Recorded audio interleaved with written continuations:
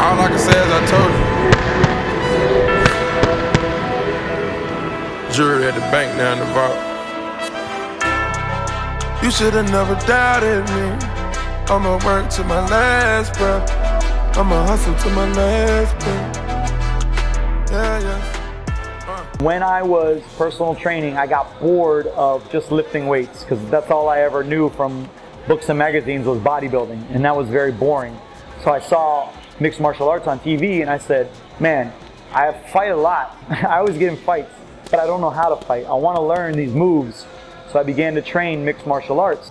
Before I started firefighting, I was doing jiu-jitsu for probably like 2 years. The people that were professional fighters, they would start putting me against them because I was raw, like I didn't have a lot of skill, but I had a lot of athleticism, so I would give them a hard time without actually beating them, you know? And then I was like, man, if I could fight these guys, and they're pros, maybe I could do it too. I had like, no lie, like 40 to 50 street fights, right? In the street growing up, bullshit, you know? And I didn't know what I was doing. It was just like, you know, and just like anger personified. So then I was like, let me channel that into something positive. So I started doing that, and then the fire department came up. So it was like, it was personal training and MMA, and jiu-jitsu. And then the fire department came in, you know, and then I was like, okay, I can't juggle all these things. He became a firefighter, and he also became a professional MMA fighter.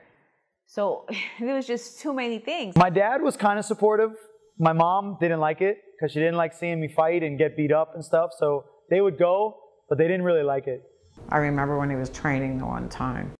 It would kill me because he would go into the tub and, you know, sweat.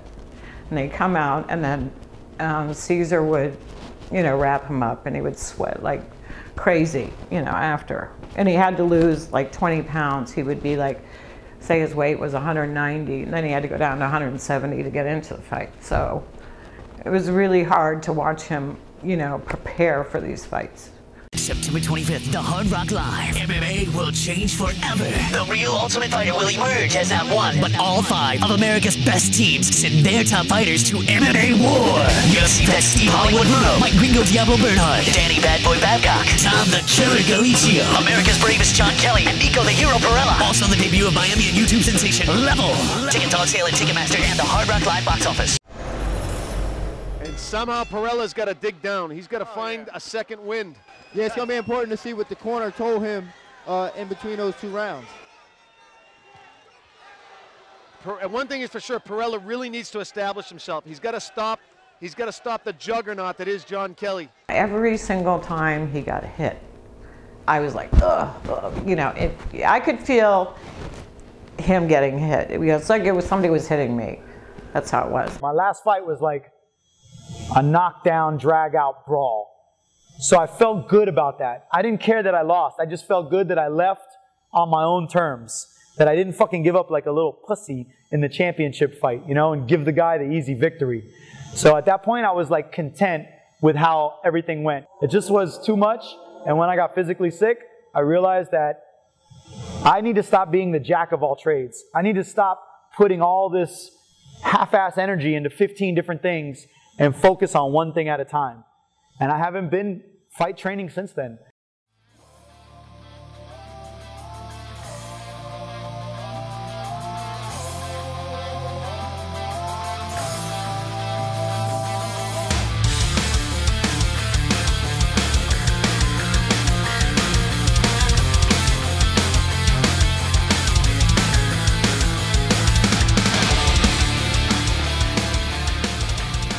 I met John early 2013 when a friend of mine, Ali, was interested in opening up a CrossFit gym, and he approached me and he said he had other business partners, one of them was John, that wanted to open up a gym. So we all came together, we brainstormed, I met John Kelly.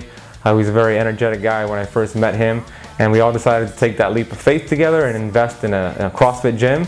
We opened this place up, we started with 0, and now we got like 200 members.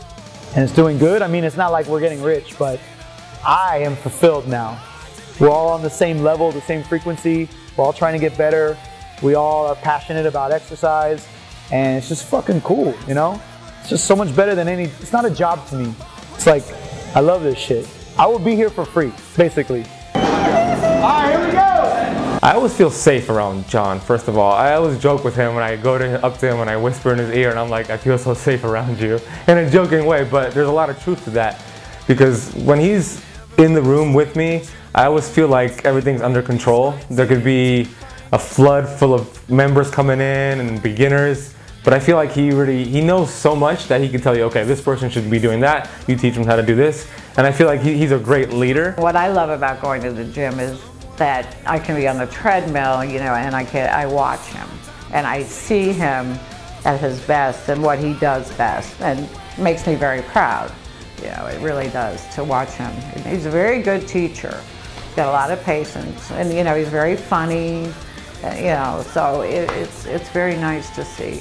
You know, to see him.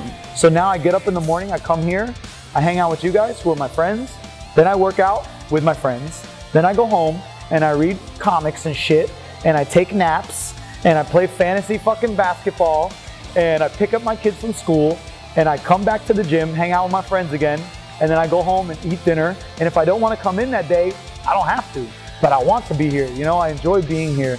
I'm not trading my time for money anymore. I'm trading my time for happiness, to spend time with you guys, to work out hard, you know, to do what I like to do, and spend time with my family if I want to. And it's worked out. I mean, I just feel like this is not the end, of course. This is just another chapter in the story, because I always get like a 5-year itch. After about 5 or 6 years, I'm like, all right, it's time to move on and do something new. That's when he had that certain light inside his head.